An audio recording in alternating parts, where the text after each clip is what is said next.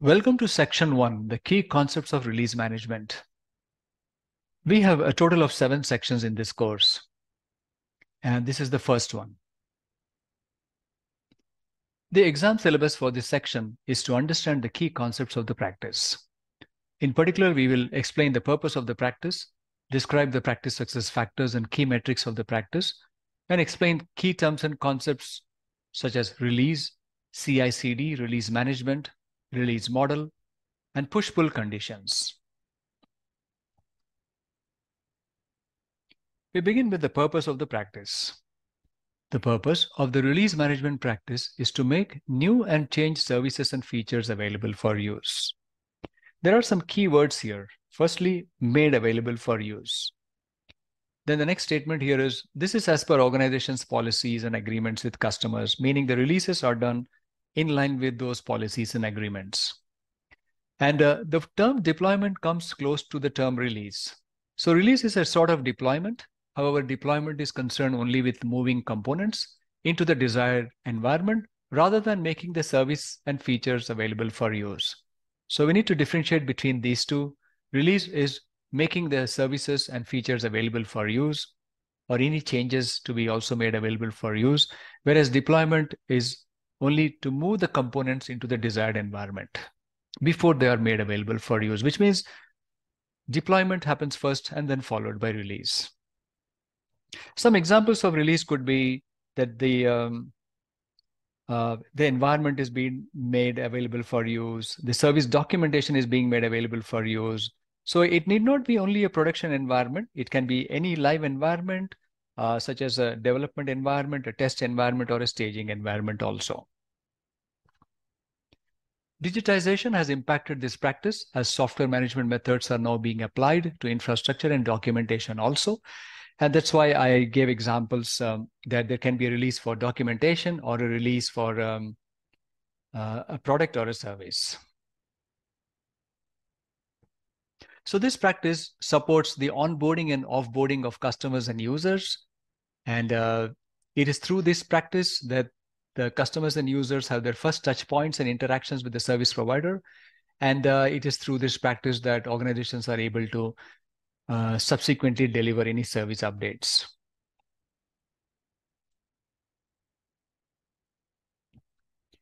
So since we were speaking about deployment, in ITIL, deployment means the moving of service components to an environment, but does not make them available for use. So deployment could mean things such as installing the hardware, committing the code of the appropriate version, and automatically or manually setting up the environment, verifying the service components and functionality, verifying the target environment as correct. These are done in a controlled manner, but it doesn't imply that the service had been made available to users yet. And that's when the release practice comes in. In fact, deployment and release are very close to each other. There can be sometimes overlapping activities between release and deployment management. So the summary on this slide is, from an exam perspective, is releases are made available for use. They need to be as per policies or agreements. They are closely connected with the onboarding and offboarding of users and customers, and they create the first user touch points or service interactions of the organizations with their users and customers, and it facilitates service updates. And we need to differentiate between release and deployment. Now we move on to the benefits of this practice of release management. There can be benefits for both the service provider as well as the service consumer. For the service provider, the benefits are the following. They have a controlled enablement of new and changed services for users. They are able to experiment and test hypotheses with different user groups. They have reduced risks and losses resulting from releases. And the provider has a better image due to smooth and timely release of IT services. And there is a higher user and customer satisfaction because of these. Now, the hypothesis and the experiments, these can be related to these are outside the syllabus, but for example, you might have heard about A or B releases in which two versions of the same feature or functionality, but these two versions are presented in two different ways, therefore, and they are tested with two separate user groups in order to obtain the feedback. And the group that provides more satisfying feedback is then released to all the groups or to both groups. So that's why it's called A or B testing. So it allows organizations to make business decisions on where to invest money. Should they invest money for option version A or for version B, where there is more user traction? We move on to the benefits for the service consumer. And these are the following: controlled enablement of new and change business services for users. The term here is business. And then we have reduced risks and losses resulting from releases. And there is better image due to smooth and timely release of business services and higher client and employee satisfaction. So we need to be able to differentiate on the benefits between for service provider versus the consumer. And the differences are mainly on the provider side, we see the mention of IT services for users, whereas on the consumer side, we see the mention of business services for users rather than IT services. And on the provider side, we see the combination of user and customer satisfaction, whereas on the consumer side, we see the combination of client and employee satisfaction. But there's one benefit common to both provider and consumer, and that is the reduced risks. And for the provider, we have a unique benefit, that is ability to experiment and test hypotheses before the release is actually implemented.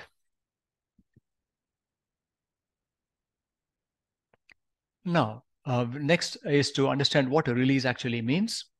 A release is a version of a service or any other configuration item or a collection of configuration items that is made available for use. So it can be a specific service or which will have service components, and it can also include even contract documentation, certain metrics, and so on. So it is not something which is just a physical hardware system or a software application, but other things I mentioned, such as documentation, contracts, service level agreements, and so on.